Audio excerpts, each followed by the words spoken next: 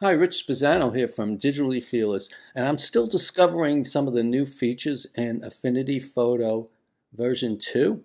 And I found this and I thought it was such a great feature, I had to throw in another video right away. It's an easy way to do a mock-up. It is so quick and easy. I couldn't believe how great it is. So let's get started. I'm going to go to the Shape tool and put a rectangle right in the middle, and it's a white rectangle, and I gave it a black outline. That should be good enough, just like that. And now I'm going to duplicate that, Control or Command J, and then there's one on top. So we have two rectangles, and I'll show you this picture in a minute, but first there's two rectangles. On the top rectangle, I'm going to Live Filter, and I'm going to do Mesh Warp. And this is version 2 now has live mesh warp, which is wonderful because they had live perspective in version 1 but not live mesh warp. And I'm just creating something very quickly just so I can show you how to do it. And I'm looking at it like maybe it's a bent open greeting card, and I'll just say okay.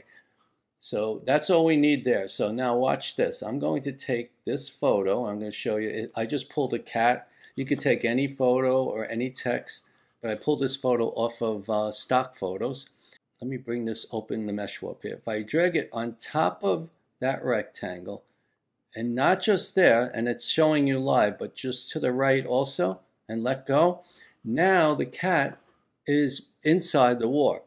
Now you can still touch that cat and you can change the size, grow it, shrink it, to do whatever you want with it. You can move it. You see how on the bottom, you notice how it moves around? It follows the warp. So now I could do some text. That'll put it on the layer right over the cat. And I'm just going to go like that. And I have the text as red here. And I'm going to type happy birthday. And it too follows everything along with the curve. So I can now move. If I want to move the text around, it's following wherever the curve is, wherever the warp is.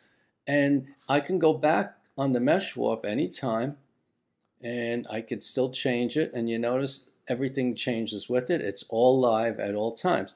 I could change the photo. So I can do all kinds of different mock-ups. A bottle, a box, anything I want to do is a mock-up and show people and put it on any angle I want and any kind of a warp. So I think this is a great feature. So I hope you like this tutorial, and if you do, please click like and subscribe, and have a great day. Bye.